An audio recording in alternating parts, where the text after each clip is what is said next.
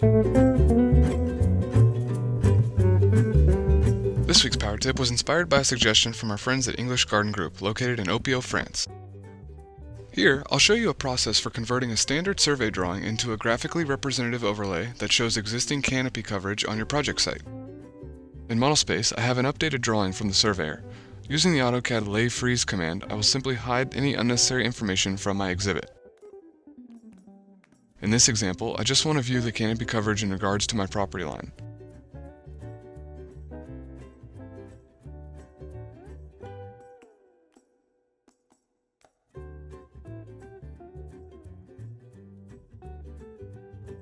The next step is to click the Land Effects Generic Plant tool.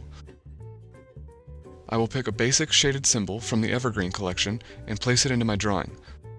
The symbol size does not matter, as Land Effects will automatically account for changing symbol sizes in your plan. Using the Land Effects Match Properties button, I can select a desired symbol and swap it out with every instance of a surveyor block.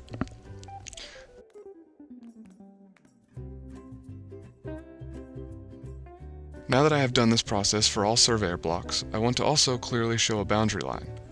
Using the Land Effects Plant Outlines tool, I can apply a thick plant outline border to my trees, lumping them into masses.